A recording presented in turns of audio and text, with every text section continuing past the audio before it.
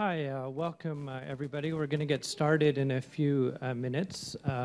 My name is Amjad Hall. I'm director of SFU's Van City Office of Community Engagement, and delighted to have Lief Hall back with us here in the World Arts Center. This was actually a room in which she performed with the Myths, their electronic opera, about 3 years ago, and we're in Studio D afterwards. I just wanted to begin by acknowledging that we're on the unceded territories of the Coast Salish people, the Musqueam, the Squamish, and the Tsleil-Waututh. The topic tonight, mythology, gender, and cyber virtual identity in pop music performance. Going to be a performance lecture by Lief Hall. For those of you who haven't seen Lief before, she's a composer, singer-songwriter, director, choreographer, and creator of opera, musical theater, video, and installation. She was previously the vocalist for the Vancouver no-wave punk band Mutators, 2007, a vocalist for the improvisational trio Glaciers in 2009, and one half of the Canadian femme noir pop duo Myths in 2012. Her most recent EP, Transform, in 2015 marks a new direction in her solo musical work, creating dark electronic pop which merges the experimental dance music with layered vocal harmonies, exploring themes of love, identity, and fear in a post-human world. She's performed her solo music alongside artists such as Heaven. Inga Coupland was named on NME's list of 50 brand new artists set to storm in 2015. She got her BFA in 2005 at Emily Carr University, and since has presented work at Vivo Media Arts Center here at SFU, the Or Gallery, Vancouver Art Gallery, and 221A Gallery. She's been working as a visual production designer since 2011 and has created and collaborated with such bands as Grimes, The Bell Game, and Hannah and Georgia. I ask you to join me in welcoming Lief Hall.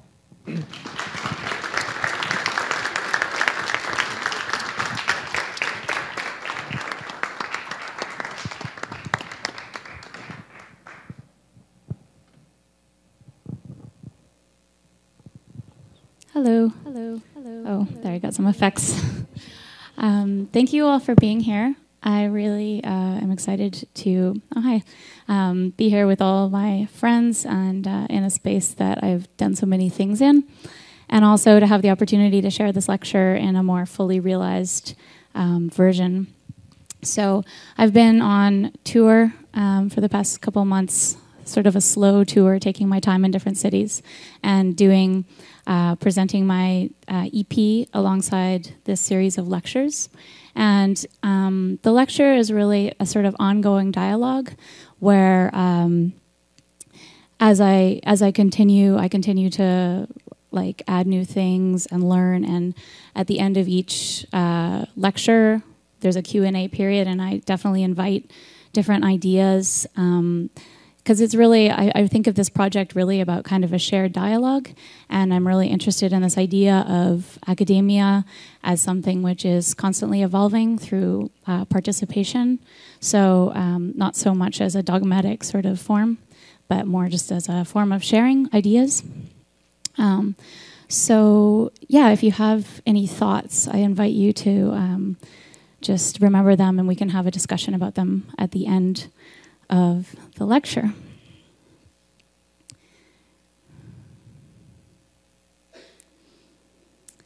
So I first became really interested in the idea of pop mythology in about 2009, and the reason was because I started clubbing a lot again. And I hadn't been for a long time. I was sort of more into experimental music, and then I entered back into this pop music scene after a while. And at the exact same time in my life, which is doesn't really make a lot of sense, but I was getting really into feminist literature. So the two things obviously had some conflict for me, because on the one hand, I was feeling this sense of community through going out and dancing with friends, and I really felt it was this kind of ritual, and even in the sense that people, you know, they kind of lose themselves. They go into altered states, often through drugs and alcohol, and it's this form of community. But at the same time, the ideas, the sort of mythology behind this communal ritual really is at odds with a lot of people's belief systems, mine for sure, and also a lot of my friends who I was going out dancing with, who were feminists and political activists, but really intelligent people. But once you get into this club environment, it's all that sort of goes to the side because you can't really have this critical discussion in the club. It doesn't work. I've tried it. It's not fun. So it just sort of, and to me that really showed like the power of this form, that it's something that really takes over your body. It's something that you embody, these ideas. And so I became really interested in sort of disrupting this form and seeing if I could enter in new ideas, new perspectives from a feminist viewpoint, and bring those in to create this kind of like ritualistic space. If some of you know my past project, Myths, that was really what that project was about. But I've always really felt this kind of connection to ritual through music. And I think one of the reasons is because for myself, it was the first art form that I really felt moving through me. Before that, I was a visual artist, and I felt like it was a very cognitive kind of practice. It was about skill and really thinking about the form on paper or on painting. But with music, I really felt it was just something that flowed through me, that came naturally, that almost like a kind of communication with spirits. And Joseph Campbell, who's one of the leading scholars, or was one of the leading scholars on mythology, he died in 1987, but his work is some of the most groundbreaking work in mythology and comparative religion. And he talks about the artist being the new myth maker in our society. So where once we had shamans, now we have artists that take what's in the environment and reinterpret it. And the original role of the shaman was kind of someone that would communicate with the spirit world and who would undergo this kind of death and resurrection in order to have this sort of connection. And as we became like less metaphysical within our society,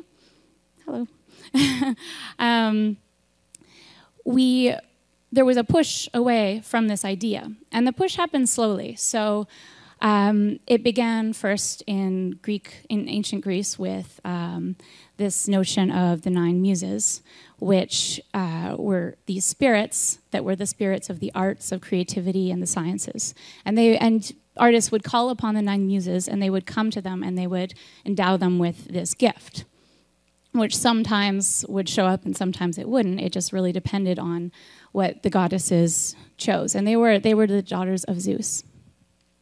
And as society progressed, we're going to jump way ahead to the 1950s, when we have the idea, this notion of the independent artists as genius. And so it's no longer this sort of communication with the gods. Now it's you as an individual working hard and being brilliant, and being white and being male, which is kind of a given at that time.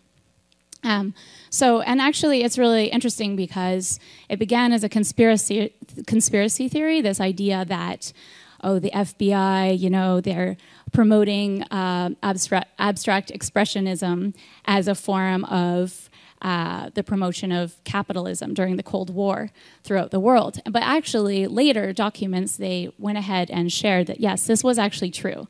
There was a whole operation around bringing abstract expressionism to the forefront in the art world on a global level as a way to promote capitalism.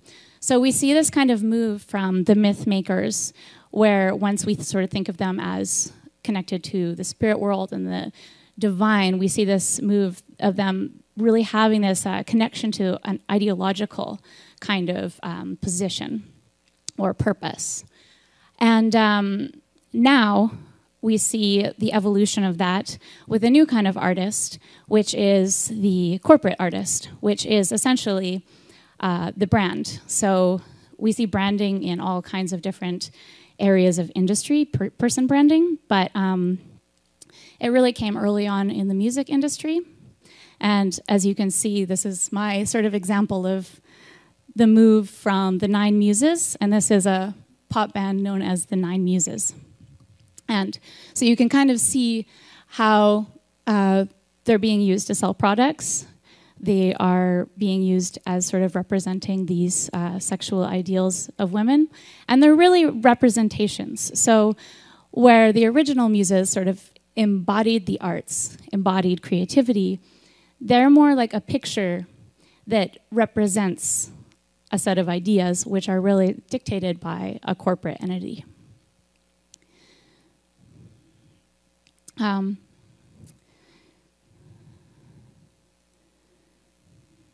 So Joseph Campbell talks about the functions of myth, and there's 4 primary functions.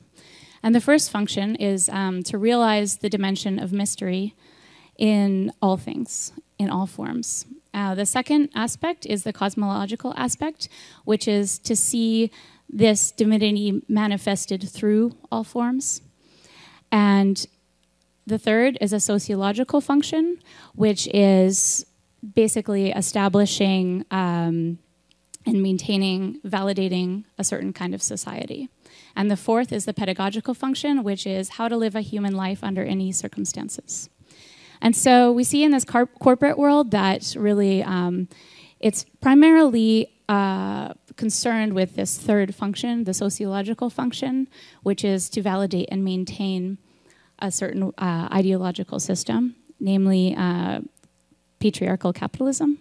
And it's the other aspects draw you in, they seduce you, the fantasy and the divine, all these sort of things that we crave that are more linked to a spiritual aspect of ourselves that we're looking for. But in this world, we really see these as tools to promote the sale of products and to promote really specific gender roles. And this industry is really closed. It's very secretive. So there's this kind of line that's a very blurry line where we don't know, is this artist making this image themselves? Are they making this song themselves? Did they write it? Did they produce it? What's going on? Who did this? And there's a reason why it exists in that way, and it's because the industry doesn't really want you to know. They want you to feel connected to this artist as a person, but essentially this artist is a brand. And a really amazing book just came out a few years back by this author named Kristen Lieb, and it's called Gender Branding and the Modern Music Industry, and I really highly suggest it if you're interested in this topic to read it, because she is a marketing executive who worked in the business with the top labels in the world for 10 years or more, and she decided to use this knowledge, her experience, to leave the industry and become a feminist academic, which is so cool. And so this book really blew me away, and it reveals all the sort of system and the language within the industry. And she has interviews with different people from the industry, and a lot of them have to stay secret because they could lose their jobs. And some of them are open about it. But what they say about women as how they're branded in the industry is, first of all, they're considered short-term brands. So we have men who are also brands, but they're considered long-term because they can grow into old age. And they're not branded and marketed in a really specific way as women are. They're more taken as, oh, what is the male artist personality? What do we want to sell? What do they want to sell? Like, who is this individual? And how do we market them? But women have a very specific life cycle. So they start stage 1 as the good girl.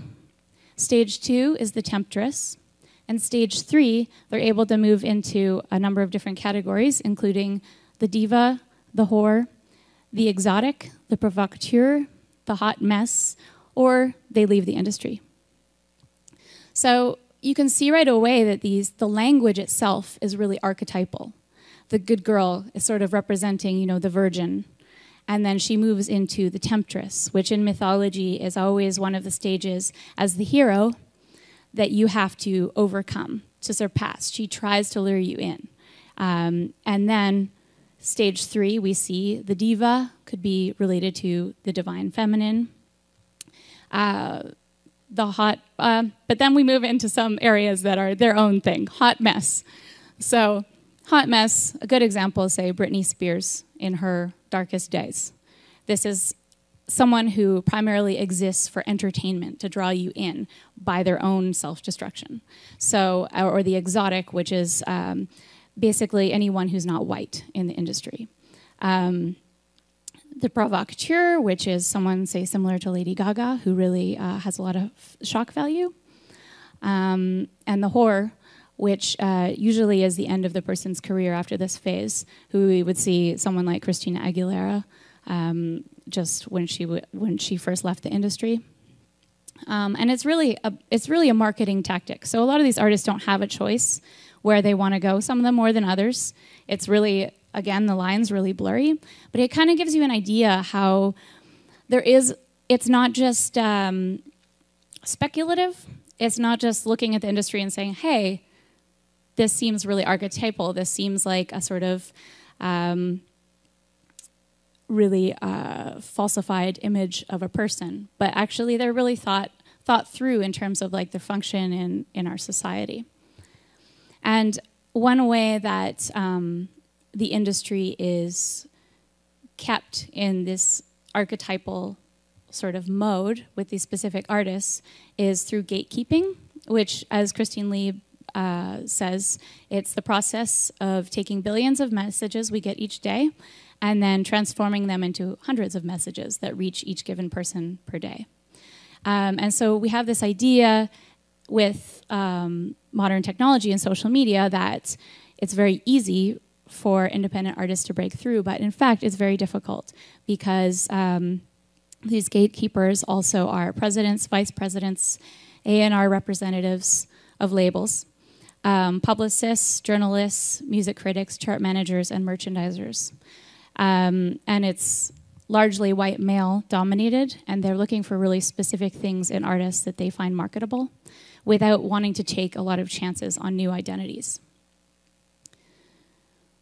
So that's a bit of the sort of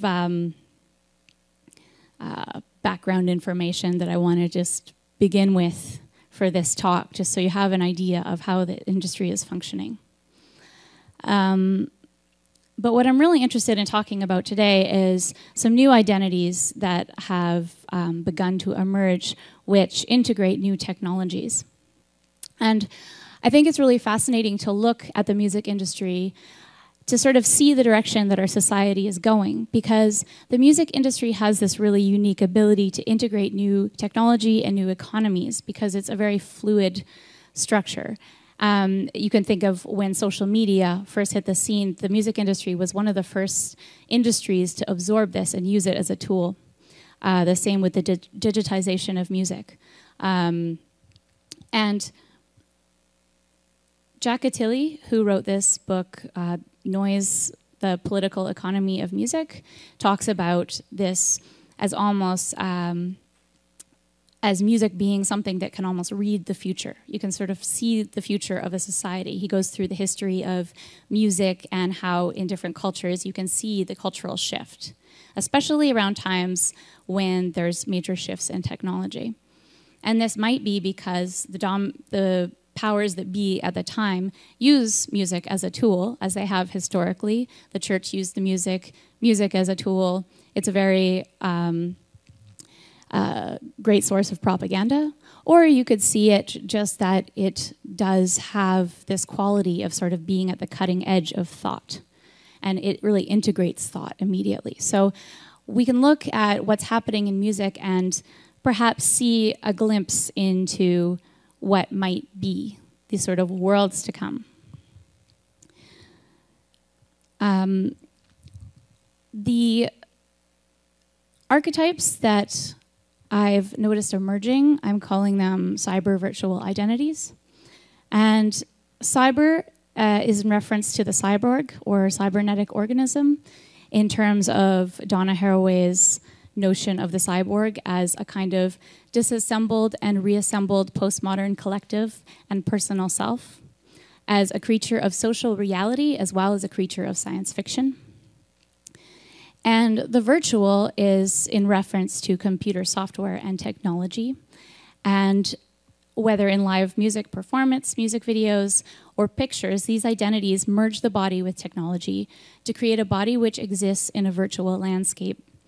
So again, it's a being of science fiction and a technologically altered body. The cyber virtual identity cannot exist as a being within our world, but exists within a constructed and mythic media world.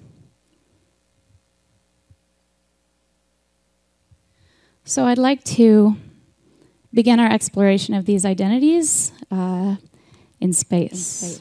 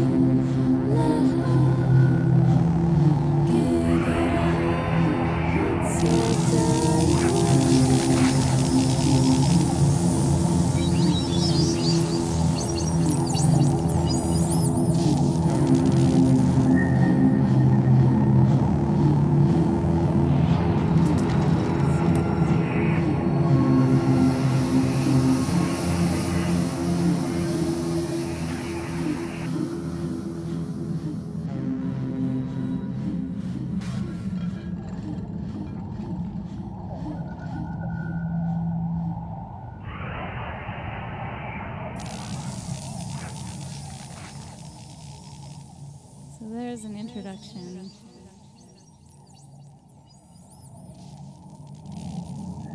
So as we enter into space and the mythology of science fiction, we could see very clearly that this manifestation of mythology within our society makes a lot of sense.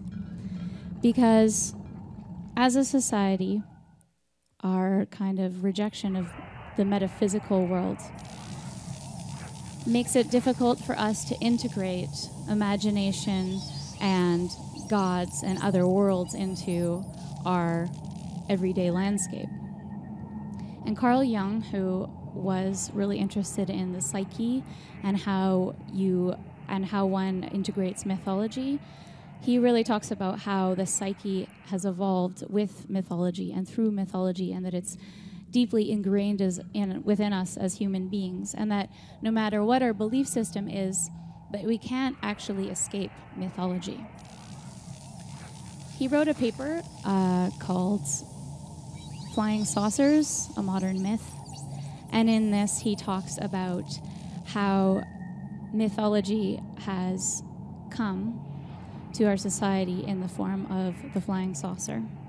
And he describes this phenomenon as living myths. So these are myths which is essentially a legend in the process of consolidation. So it is evolving with us at this current time. It is in our community right now. He talks about how these flying saucers can be subjected to the same kind of principles of dream interpretation. And that when we look at this idea of the round object, whether it be a disc or a sphere, it's really an analogy of the symbol of totality, which is the mandala, which is Sanskrit for the circle. He says, it reappears time and again, independently of tradition, in modern individuals as the protective and apotropic circle or alchemical microcosm, or a modern symbol of order which organizes and embraces the psychic totality. This symbol, by reason of its antiquity, leads us to the heavenly spheres, to Plato's supracelestial place where ideas of all things are stored up. Hence, there would be nothing against the naive interpretation of UFOs as souls. And as we look at how this living myth has been growing within our society, we can see a lot has happened since the time that Jung wrote that in 1979. And today, we have all kinds of mythologies about aliens.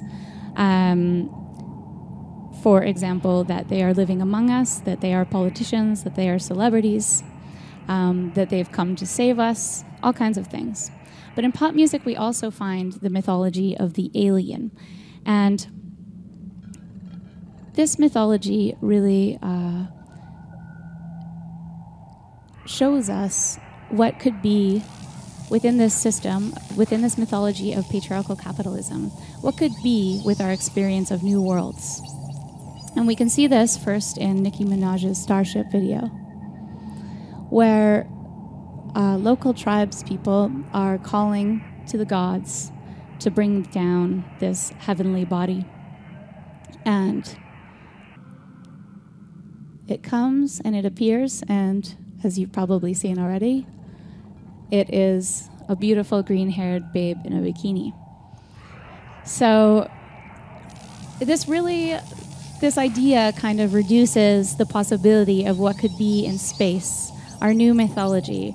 What could other beings from other planets, what can they bring us? What new ideas? But actually, within this sort of mythic landscape, only one sort of ideological system exists. And one gender system exists. And it continues to perpetuate itself no matter what world it comes from. And we can see this again in the Britney Spears music video called Pretty Girls. And she's sitting by her swimming pool, and Iggy Azalea appears.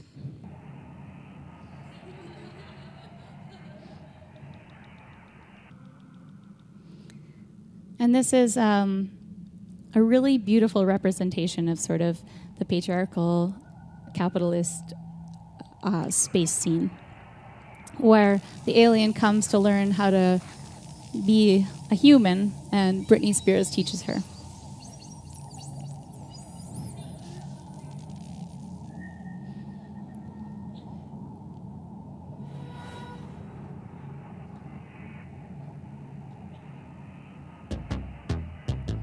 Play you some vibe music.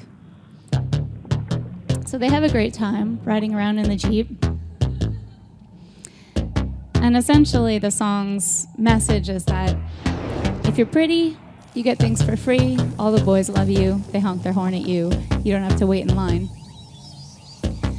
And it's obviously a parody, but the interesting thing about the sort of postmodern landscape of pop music and mythology is that while it is a parody and we laugh, at the same time it continues to perpetuate these images and we continue to embody them within our subconscious.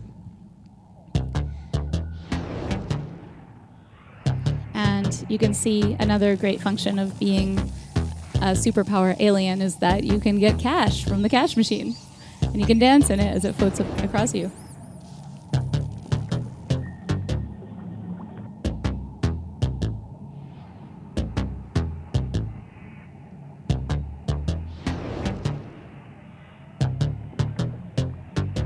And I'm just gonna play you what they're saying here.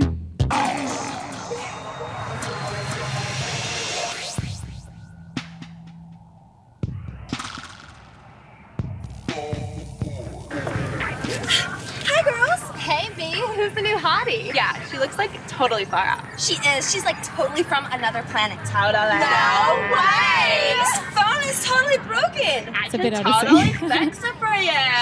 Fix it for me.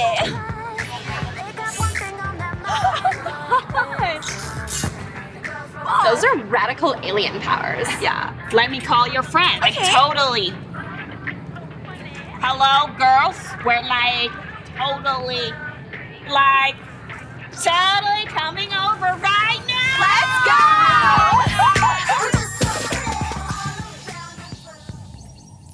go! So, that gives you a little dose of that world. And now we'll have a look at Ariana Grande as she does her space striptease for us. And once again, we see the beautiful possibilities of life in space, where now your stripper can be anti-gravity.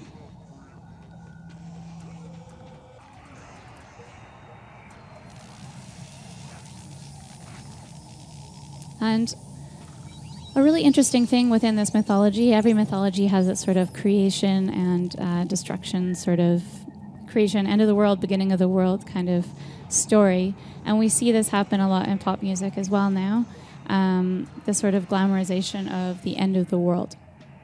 And this is, again, Ariana Grande as she kisses her lover goodbye and watches the end of the world like fireworks. And it's really interesting thinking about what are the ideas behind what's being said to us? What's the purpose of this? So we're in this really sort of key moment in our history where we can either continue on the same path we've been going, continue in this sort of capitalist mind frame, and accelerate and do more and more, and perhaps lead ourselves to the apocalypse, which is very likely, or perhaps go into space and form new communities with the same exact kind of ideological system in space. So these are some of our current possibilities. And while it sounds like science fiction, these are realities that we're facing right now. And this is something that the system at large really needs to address and really needs us to sort of have a certain perception about things. So if we see the apocalypse as something which can exist and it's okay to exist, and we can get used to this notion of the apocalypse, we can get used to this notion of continuing capitalism until we destroy the planet.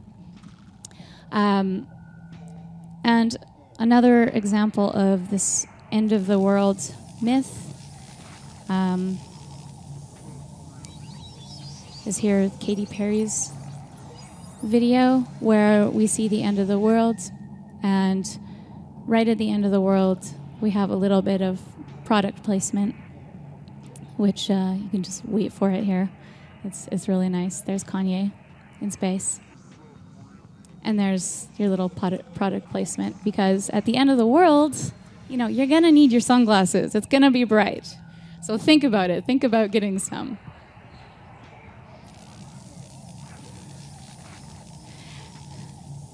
And there we go.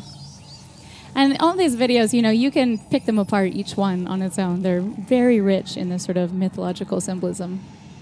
But we'll move on for now. And this is Space Barbie. If you haven't already seen her, she's a really fascinating person.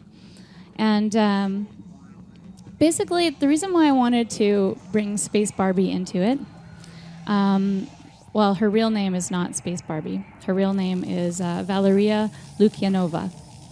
And she's a Ukrainian woman who is a model and entertainer. But she describes herself as not a real girl at all, but a time-traveling spiritual guru whose purpose is to save the world from the clutches of superficiality and negative energy. And she explains that she came to Earth to help people to realize that it is necessary to move from the role of human consumer to human demigod.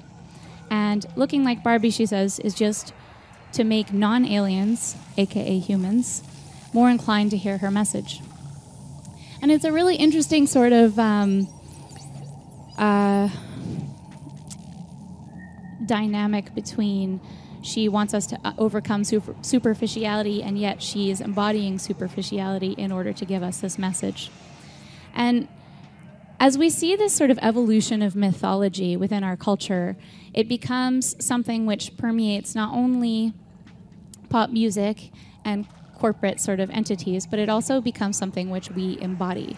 Because if there's a rejection of things which are unreal, what is more real than yourself? And so this sort of embodiment of this mythology or these archetypal figures is one sort of manifestation, possible manifestation of these archetypes. And I'm going to move on to the next sort of archetypal category. And I'm going to play you one of my songs which really inspired this idea about these different sort of archetypal genres. And the reason why it inspired this was because I was really at the time feeling this sense that I was looking at myself from the outside, and I'd been spending a lot of time on the computer, and as an artist and as a musician, working on, photographs and sort of my image and sort of thinking about my direction that I wanted to go, and really feeling this sense of disembodiment and really seeing myself as a kind of media image. And I think this is something that we all really experience a lot, because we do live part of our life online, and we do project a part of ourself into the media image. And so I'm going to share this with you, and then we will move on to this notion of the cartoon.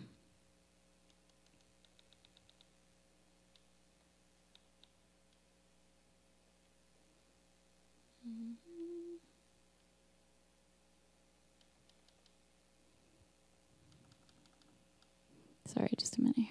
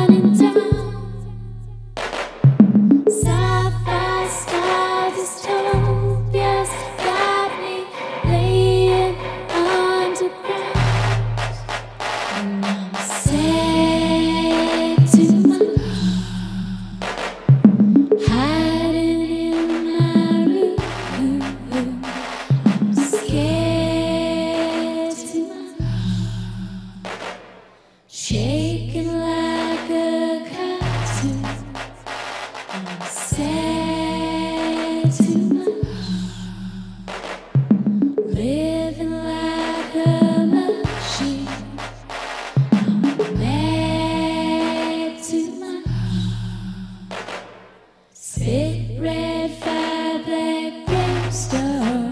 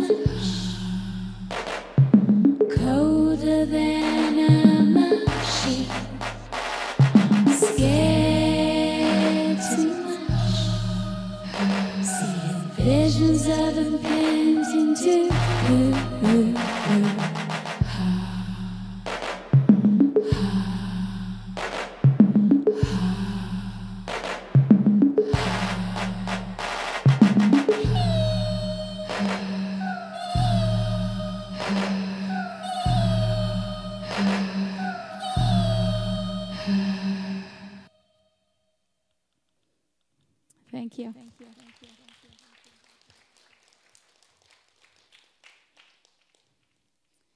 So the cartoon, it's very effective. So we see this reoccurring image of this sort of technologically altered body within the media landscape that is the cartoon, with, as you can see, the big eyes, the sort of innocent look. And how this manifests itself in the sort of Western society is through this kind of infantilization of sexuality. The innocent, the victim, or simply the trivialization of sexuality. And this is Lady Gaga and also Nicki Minaj.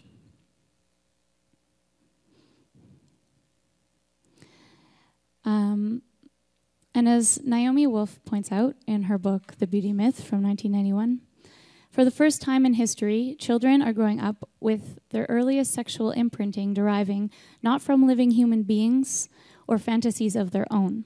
Since the 1960s pornographic upsurge, the sexuality of children has begun to be shaped in response to the cues that are no longer human. Nothing comfortable has ever happened Nothing comparable has ever happened in the history of our species, and it dislodges Freud. As the author and filmmaker Jean Kilbourne points out, this has far more to do with the trivialization of sex than with promoting it. The problem is not that it is sinful, but that it is synthetic and cynical. We are offered a sadossexuality that makes it far more difficult to discover our own unique and authentic sexuality.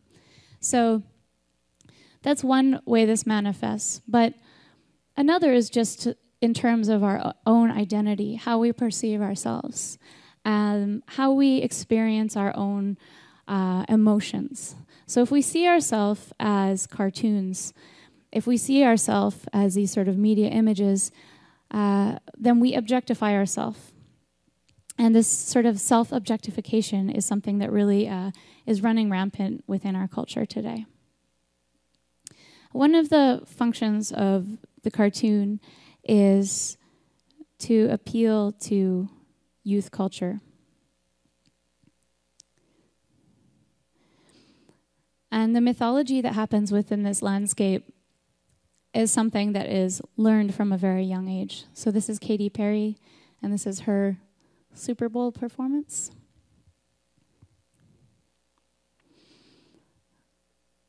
And another way that this is manifesting is through the image of the Barbie, which is a sort of an age-old tale. Well, not age-old, but certainly was problematic in the 70s and 80s feminism, and continues to be problematic now within popular culture, and the image of Barbie reoccurring. And the thing that's interesting is that it's not so much that it's bad to create these fantasies, or that it's bad to sort of indulge in these fantasies, or even in beauty. But it's just that it's all externalized, that there's nothing about the internal. And I think that that's really something that's lacking within this mythology. And in Japan, we have the manifestation of the cartoon as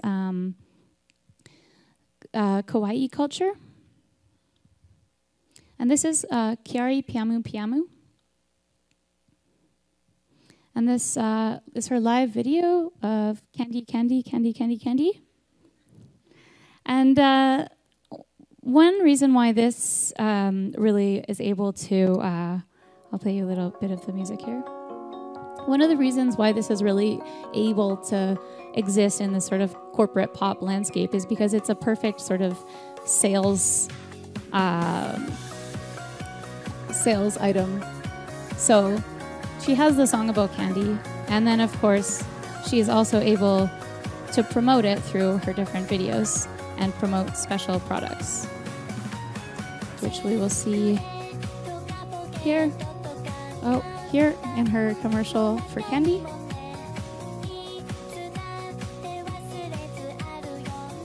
And also in a commercial for KFC. And so it's very, very closely related with sales. And we again see this sort of embodiment of this culture within the fashion in Japan, the kawaii fashion, and we have Lolita and Sweet Lolita fashion.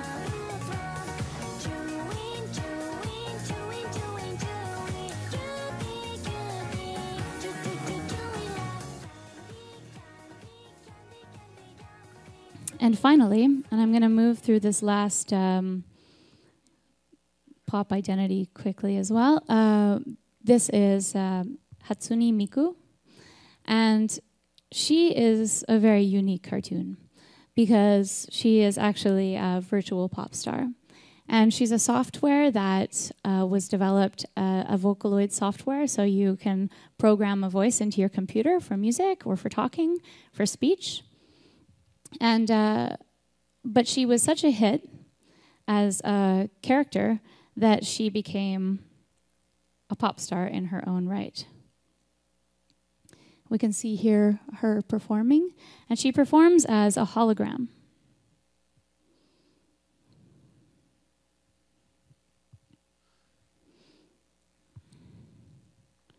And one of the reasons why she's really able to function as a sort of futuristic vision of the pop star is because she can be every archetype at once and go back and forth, because she's not human, so she doesn't have a specific identity. So she can be a sexual fantasy, or she can be the most innocent thing in the world. And she's an open source software, so you can, once you have her voice, you can just download animation and you can create her as however you desire. And and she's also great for sponsorship because basically she doesn't need any money herself. Obviously, she's a construction. And so she can just earn complete profit. And we'll see here. Could you lower the lights a little bit so they can see the screen a bit better? Thanks. So this is a Toyota commercial, and where she's able to sell the car.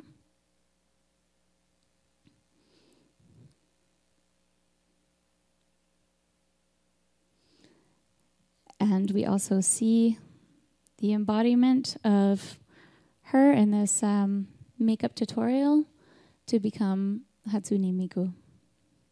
And the really interesting thing about this particular makeup tutorial to me is that it is directly derived from the actual Toyota commercial. So it's not only an embodiment of this identity, but it's also an embodiment of sponsorship of a product. And so if we think about this kind of future of pop stars, the future of music, what we're really seeing is someone who, while she's amazing and creative and dynamic, she's also completely externalized. She has no soul, she has no substance, and she has no personal vision or personal creativity. And yet, she's a technology which is there to be shaped. So that can be shaped through corporations and through people. So it does offer some sort of input into the possibilities of what could be.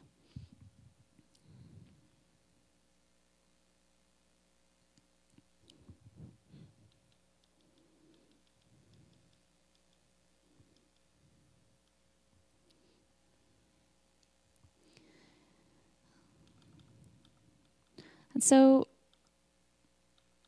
some artists that I think are really doing amazing things on the other end, who are existing outside of this patriarchal, corporate, and capitalistic system, they're not, most of the ones I'm going to talk to you about, there's going to be 3 artists I'm going to talk to you about, and 2 of them are not especially well-known or famous. I mean, they are famous on a level, but nothing like, you know, Britney Spears or like Madonna. But it's because they're working outside of this system. The first artist I want to share with you is Holly Herndon. She's a San Francisco artist, and she just came out with a new album this past year. And before I get into talking about this, I'm going to sort of backtrack for a second. And I just want to quickly talk for a moment again about this sort of externalization of identity. Joseph Campbell, as how he describes mythology, is he says, people say that what we are seeking is a meaning for life.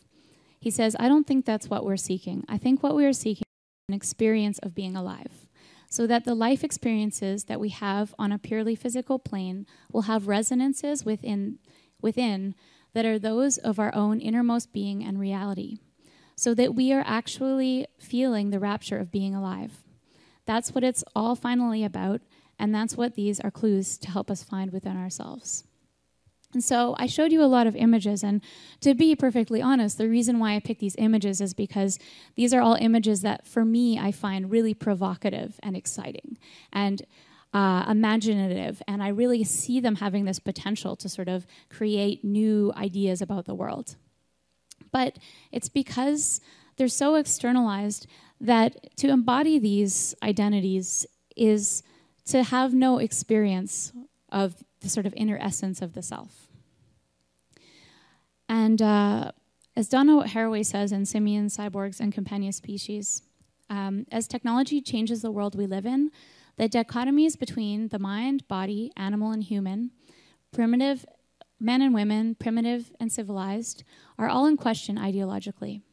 The actual situation of women is their integration, exploitation into a world system of production, reproduction, and communication called the informatics of domination.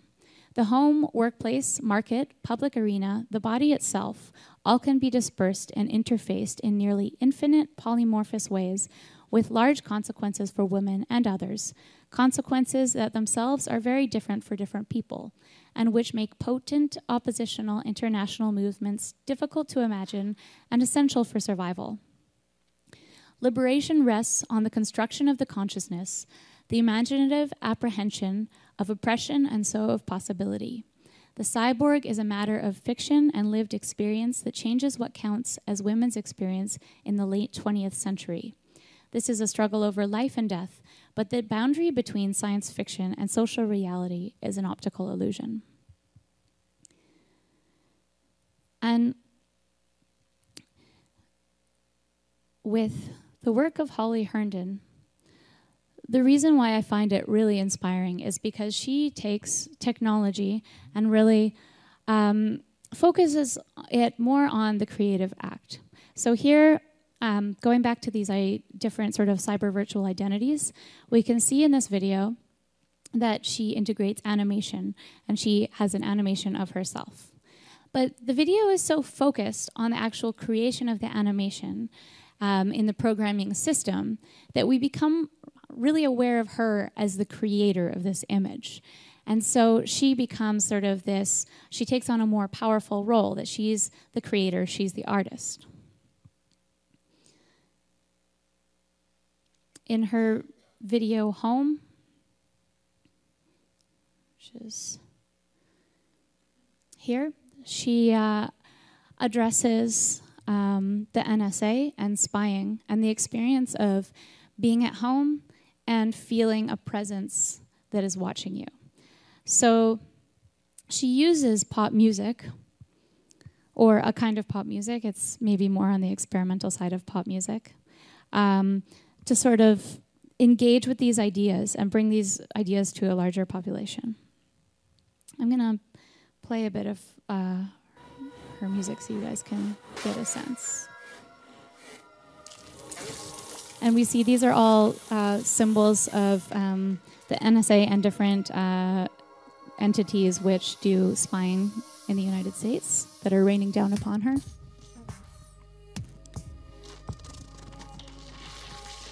And the final video, and I definitely recommend you guys watching these more online when you're at home.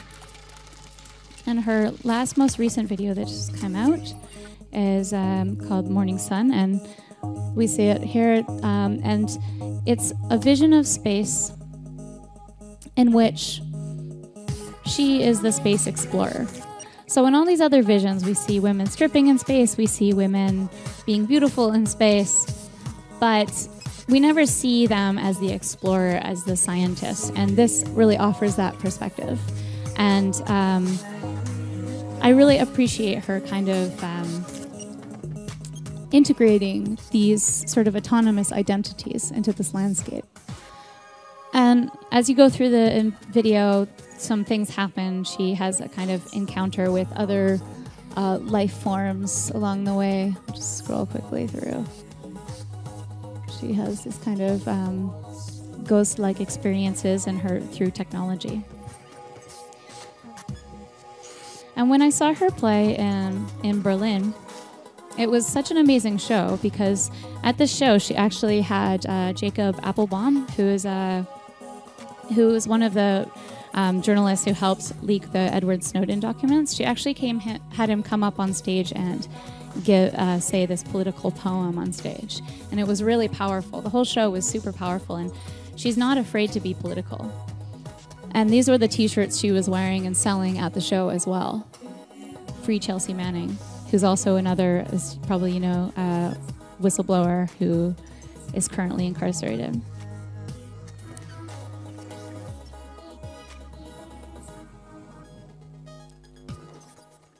So, another artist who I find really inspiring is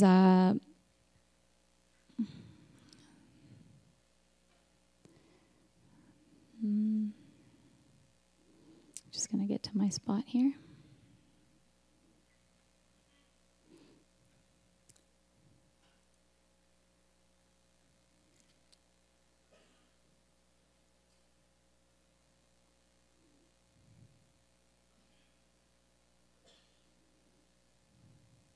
Moment of silence. There we go. So this is Sputniko, and she is a British and Japanese artist. And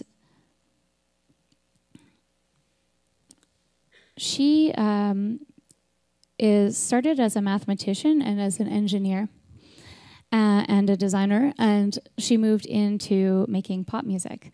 And so what she does is she invents these technological devices, and then she makes pop music videos and songs about these devices so that she can share her ideas with a larger audience.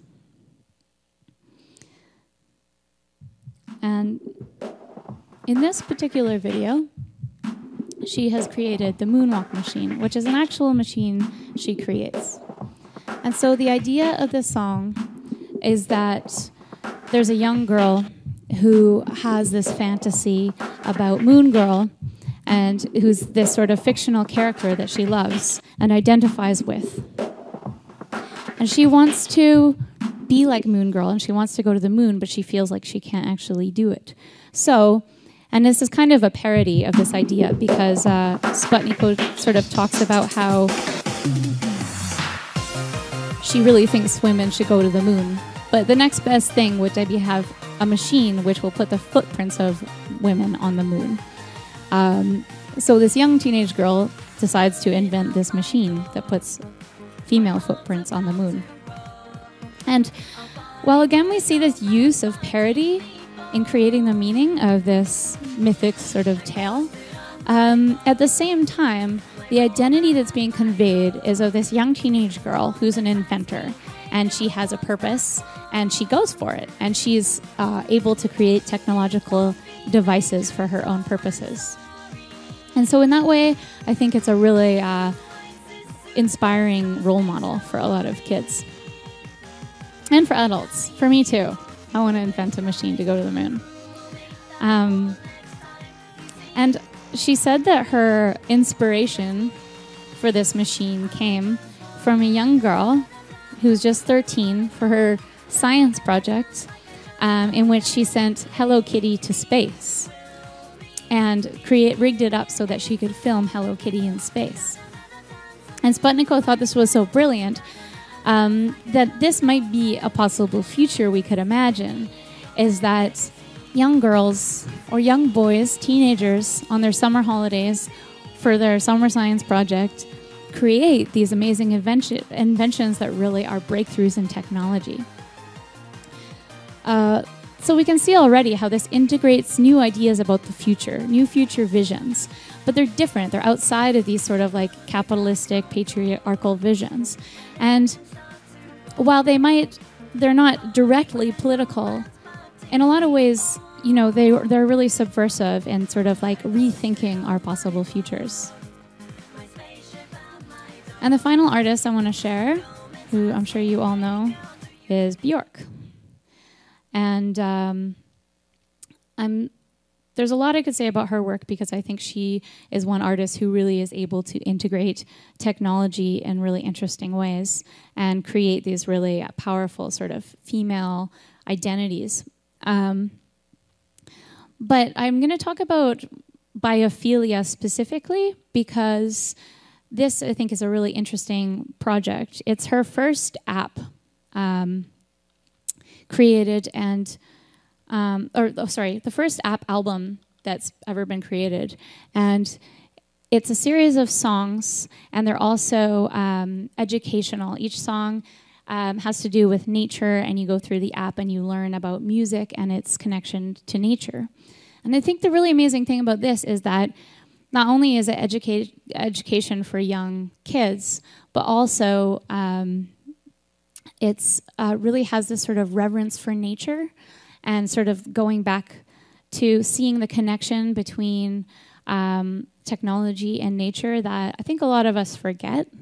It's almost like nature is not a part of us, which in fact it's something that has developed alongside of us, and something that, you know, we really need to integrate with nature so that we can find positive ways to go into the future technologically. So this is how the app looks itself, and you can see the little dots. The glowing ones are songs, and then when you hit on those, then you can go through a series of sort of educational things, educational exercises. And during this tour, she also had, it's coming up here, see.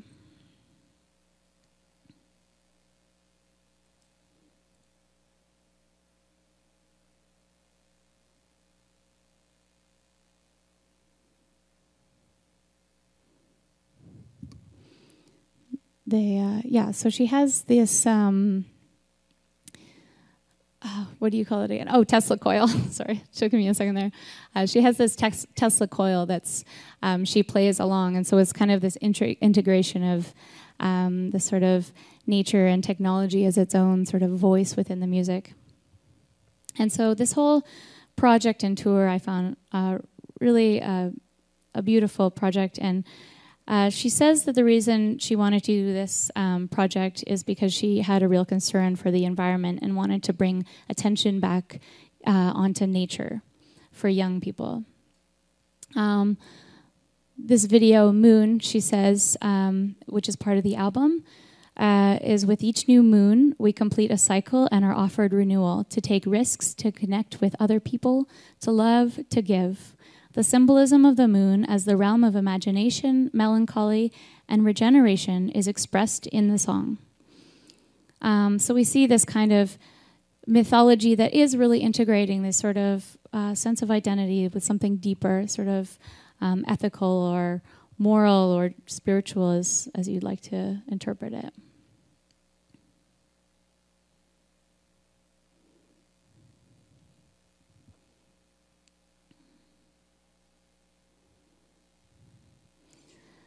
So I'm just going to end us off here with some nature songs, some nature sounds. And to summarize, I would like to talk about the role of being an artist now, and how we can sort of do this within this sort of landscape, and sort of what gods or goddesses or spiritual beings we can connect with as a way to create work which really brings new concepts, new ideological concepts, new spiritual concepts as we move forward, and to find new future possibilities. And I really think for myself that this can be a struggle, because as an artist, if you get too caught up in what you're trying to do, you can sort of lose this connection with a sort of a divine energy that flows through you in the act of creation. And I think as artists, anyone who's an artist, or even anyone who's really passionate about something, has felt this experience at one time or another. Virginia Woolf, in her essay, A Room of One's Own, expresses this really well. This notion of just continuing to create and not to worry too much. She says, I would ask you to write all kinds of books.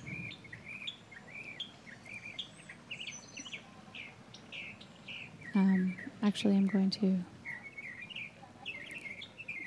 Okay. So she says, so long as you write what you wish to write, that is all that matters. And whether it matters for ages or only for hours, no one can say. But to sacrifice a hair of the head of your vision, a shade of its color, in deference to some headmaster with a silver pot in his hand, or some professor with a measuring rod up his sleeve, is the most abject treachery. The sacrifice of wealth and chastity, which used to be said to be the greatest of human disasters, a mere flea bite in comparison. For the masterpieces are not singular and solitary births. They are an outcome of many years of thinking in common, of thinking by the body of the people, so that the experience of the mass is behind the single voice. So as artists, I think this is really something that we just need to create. You know, we need to be conscious creators and really sort of get in touch with ourselves on a deeper level, because when we connect with ourselves, we really connect with the world, and it opens up all kinds of new possibilities. And I'm going to leave you off with a birth myth of the goddess Saraswati, who could potentially be a goddess that we could all look to for divine creative energy. She is a Hindu goddess, and she's often depicted, you can see her here, as a beautiful woman dressed in pure white, often seated on a white lotus, which symbolizes light, knowledge, and truth. She not only embodies knowledge, but also the experience of the highest reality. She is generally shown to have 4 arms representing 1, the mind sense, 2, the intellect and reasoning, 3, the imagination and creativity, and 4, the self-consciousness and ego. And so the story of the birth of Saraswati. In the beginning, there was chaos. Everything existed in formless, fluid state. How do I bring order to this disorder, wondered Brahma, the creator. With knowledge, said Devi. Heralded by a peacock, sacred books in one hand, and a veena in the other, dressed in white, Devi emerged from Brahma's mouth, riding a swan as the goddess Saraswati. Knowledge helps man find the possibility where once he saw problems, said the goddess. Under her tutelage, Brahma acquired the ability to sense, think, comprehend, and communicate. He began looking upon chaos with the eyes of wisdom, and thus saw beautiful potential that lay there within. Brahma discovered the melody of mantras in the cacophony of chaos. In his joy, he named Saraswati Vagdevi, goddess of speech and sound.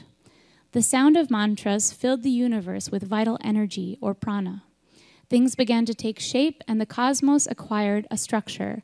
The sky dotted with stars rose to the form of heavens. The sea sank into the abyss below. The earth stood in between. Gods became lords of the celestial spheres. Demons ruled the nether regions. Humans walked on earth. The sun rose and set. The moon waxed and waned. The tide flowed and ebbed. Seasons changed. Seeds germinated. Plants bloomed and withered. Animals migrated and reproduced as randomness gave way to the rhythm of life. Thank you.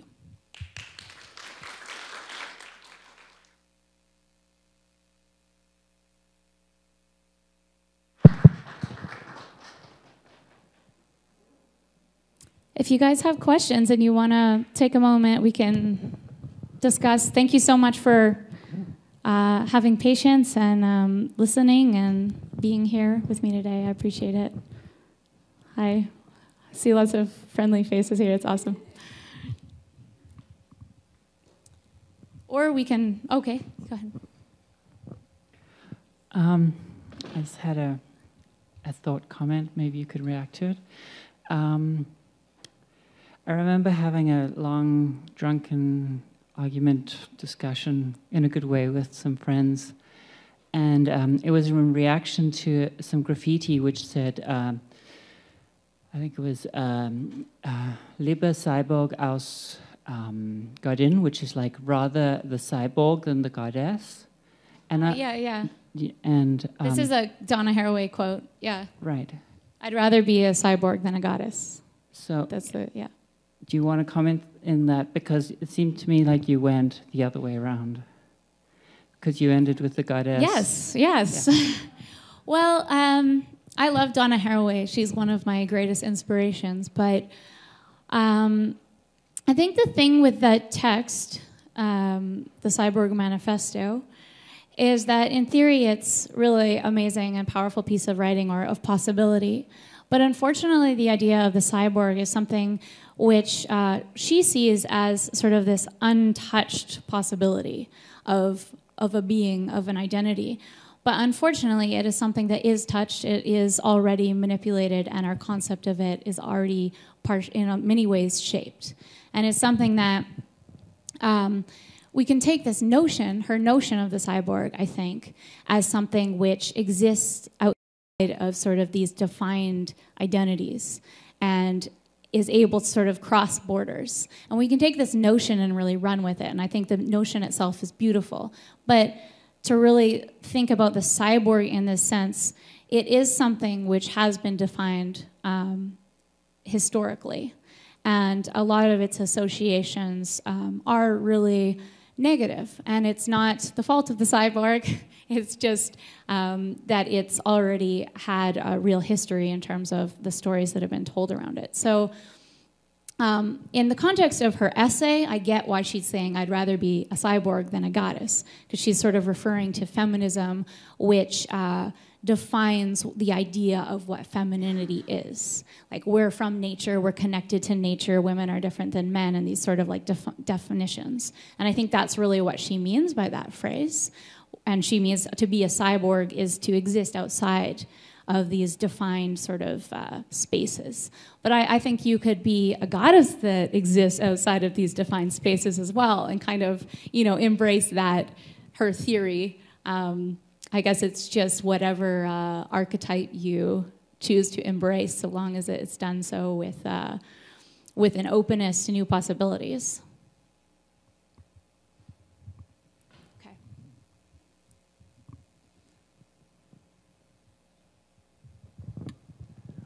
I had a question about the first selection of, I guess, popular music stars that you showed. Mm-hmm. And you said you selected those people, famous people, because their imagery and their projects sort of excite you and your sensibility. But in some ways, that imagery is also a little disturbing. Oh, absolutely. In that every one of those women has had body modification, yes. The most extreme of which is the Barbie, living Barbie. Yeah. So I wonder about your thoughts. Yeah, okay. Well, actually, so as I mentioned before, this lecture is sort of an ongoing thing, and there's many elements to it, and I'm really trying to keep it down to a shorter sort of amount of time just to get through things so that we can have these sort of chats at the end. But so this idea of plastic surgery is something that is in here. It's just something that I wasn't able to really spend as much time, so I appreciate you bringing it up. I think that this is the dark side of this imagery, and I think for me, my saying that it's imagery or people that I'm interested in them, it's like eye candy, you know? It's so beautiful and enticing and exciting, and it sort of speaks to something, sort of this child self that, you know, wants to touch something shiny. And I feel that. And also, as a woman, you know, I also feel this sense of beauty and this sort of intoxicating kind of draw or desire towards beauty and the image of the beautiful woman. But it is really destructive and dangerous. And I think that's something that we have to realize and really put forth. And people are scared to talk about it because it's a really controversial issue, because plastic surgery is the choice of the woman and her body, or whoever, right? And their body and their own identity and how they want to express themselves. But we have to realize that this kind of body, this image of the body, is really pushed on women to such a degree that, you know, it becomes what you should have. It becomes like the only way to really be a proper woman. In some cultures, it's like really acceptable to do that. And in Japan, there's a big problem, even with the kawaii, which is really, I mean, I didn't touch on this before, but it sort of was kawaii kind of emerged in this sort of post-Hiroshima culture, wanting to create this sort of like lightheartedness and sort of fun energy within the culture. So it started as this beautiful thing, and it is still beautiful in some ways, but now, because of all the images, young women are getting their eyelids surgically altered, so they have bigger eyes. They're getting nose jobs, and most dangerous of all, they're getting reconstructive chin surgery, which is the most dangerous to make your face small and pointed, like an anime character. And this can actually create like your whole, like in about 60% of patients, your whole face will go numb. Some people have had, they can't stop drooling, they can't feel when they're drooling. And all kinds of horrible things. And there's even been suicides after the surgery because it's so horrible. And it's a really dark thing to talk about in its own, there's so much you could say about it, and it's really a sad thing. But I do think, I'm really glad you brought it up, because it is an important thing to recognize that these are harmful identities, that they're dangerous, and that by, you know, promoting these in such an extreme way, it is really a form of like really deep-seated oppression and misogyny. And actually, there's a quote by Naomi Wolf where she says that that beauty is the best and last sort of tool for misogyny. I'm getting the quote wrong here, but I think it's really true, because in the end, we even have in pop music and pop culture people that are feminists and are like outright about being a feminist. And this is another controversial issue, like, are they feminists, are they not? Women have a right to be sexual and say that they're feminists. They have that right, but the only image we see within mainstream media is sexy, beautiful women conforming to this beauty standard, and with lots of plastic surgery very often, and that's the identity of strength. You know, and we need new identities of strength, and we need new identities of beauty, and it has to also be something that's internal and not just external, because you can't live a beautiful life and experience a beautiful life if you're in horrible pain because you've surgically altered your body, and it's absolutely horrible. So I appreciate you bringing that up. Yeah.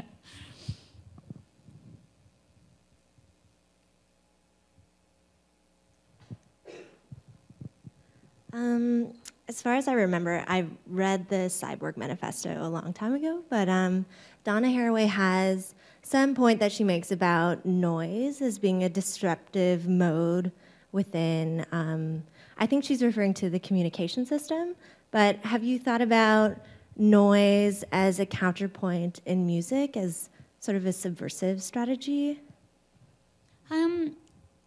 Yeah, I mean, I guess I used to be really into noise music, and I do appreciate that form, and I still like noise music to a degree, but I also think at this point right in my life right now that I'm really learning to appreciate silence in a way that I probably have never before. And because over the past few years I've started meditating more, and taking a moment of silence I feel like really allows for this kind of clarity and this sort of being able to hear and see, because I think, I mean, I love Donna Haraway's work, but I think we're so saturated with noise and information all the time that silence has actually become this sort of really rare thing, whereas noise is almost like the default. Would you? Yeah.